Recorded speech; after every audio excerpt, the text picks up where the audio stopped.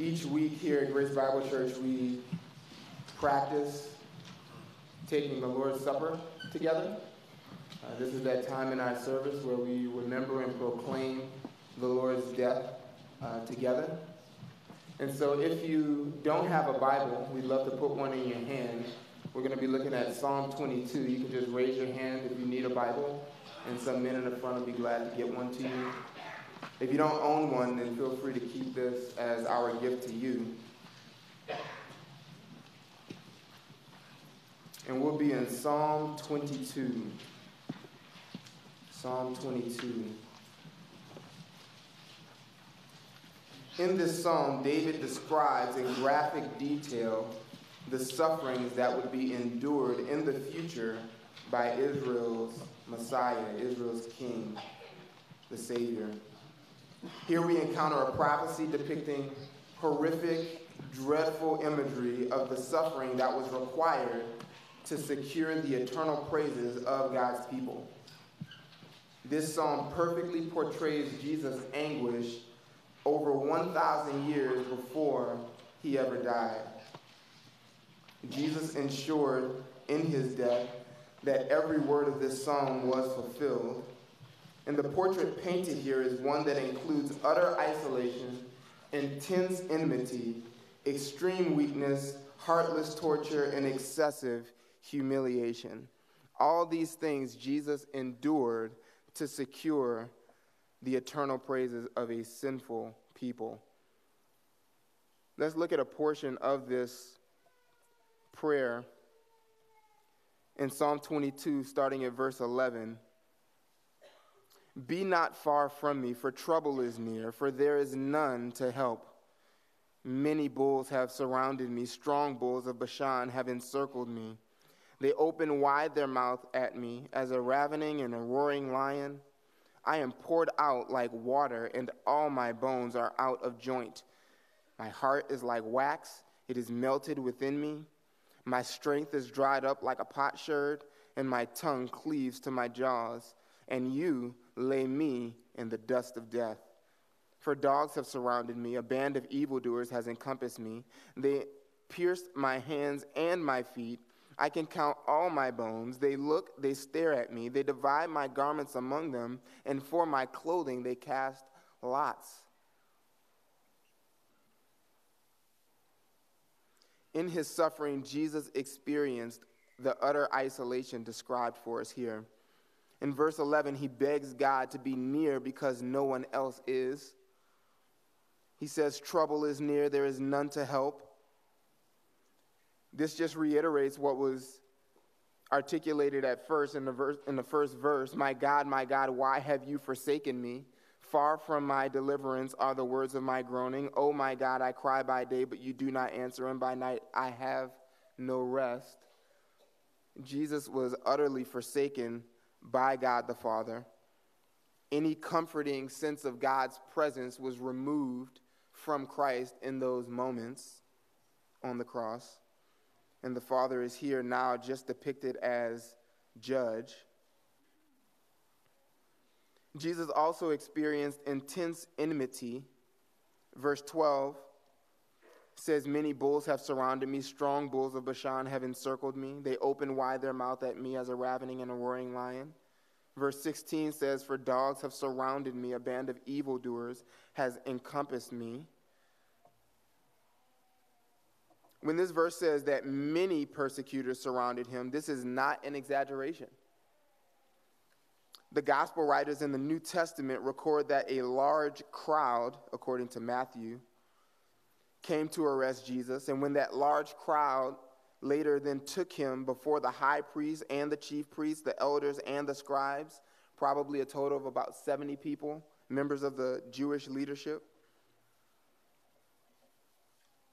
Early the next morning, Matthew also records that they took Jesus before the Roman governor, Pilate, and gathered the whole Roman cohort around him in Matthew 17:27. A cohort is about 600 soldiers. And even in his dying moments, Jesus is accompanied by a centurion overseeing his crucifixion, who would have been accompanied by at least the 100 soldiers which he commanded. And so Jesus is utterly isolated from any help from the time of his arrest until his death, surrounded by possibly as many as 700 people at times. All enemies. And these are almost all enemies who intend his destruction, all this to ensure the eternal praise of a sinful people. Also, here is described Christ's extreme weakness in verses 13 to 15. So intense was Christ's suffering that his life was expiring with the swiftness of spilled water leaving an open container. His life was rushing out of him. His heart was melting like wax held over an open flame. And finally, we read in these verses of his heartless torture and excessive humiliation that he experienced. In verse 16, for dogs have surrounded me, a band of evildoers has encompassed me. They pierced my hands and my feet. Piercing people's limbs was not a Jewish practice. So here David is writing to Jews about a practice that is distinctly Roman that would come later, just highlighting that this is a predictive prophecy anticipating the Christ's suffering. And while he endured this brutal torment, he was gawked at and further humiliated by them taking the last of his remaining clothing on his body and gambling for it. At the end of verse 13, and for my clothing they cast lots. As he recalls a Roman method of torture, it includes a distinctly Jewish practice, which is the casting of lots by the Romans, the Roman soldiers taking up this Jewish custom against the dying king of the Jews merely added insult to injury. And one final word on this passage, you'll notice in verse 15, the end of verse 15, and you lay me in the dust. This is in the midst of a prayer, you lay me in the dust. This is God putting his son to grief. Which for our purposes this morning, it is important to remember not only the human means that God used to put his son to death, but ultimately this was an act of God. It was God the Father who intended, ensured, and ultimately fulfilled these words. He ensured, he desired, he willed, he brought about ultimately the death of his son.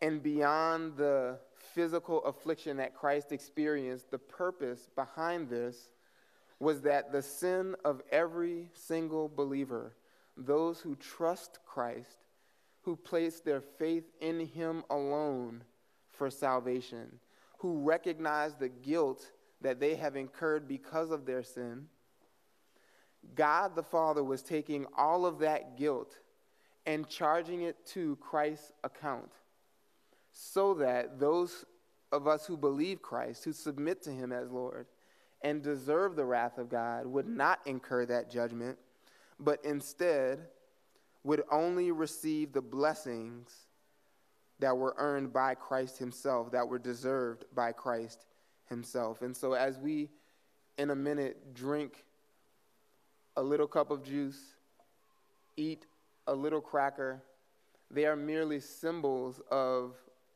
what we read here, that what Christ accomplished in the tearing of his body, in this spilling of his blood, the giving up of his life, that this was our purchase price. This is what it required to satisfy the wrath of God against us. This is for those who trust Christ. If you are here and do not profess to be a believer, if you don't submit to Christ as Lord, trust him as Savior and King, then we're glad you're here. So thankful that you get to be with us and hear the gospel. but this time is distinctly for believers. And so we would invite you not to partake of communion with us, but rather to reflect on what we've read here, to reflect on Christ's suffering, and where you stand before God. This was done on behalf of those who believe Jesus and who willingly submit themselves to him as Lord. Christian, examine yourself. If there is any sin you're aware of in your life, confess that to the Lord and be thankful that Christ offered up himself in this way on your behalf. And when you're ready, you can feel free to take the bread and the juice on your own. Amen. Come serve us, please.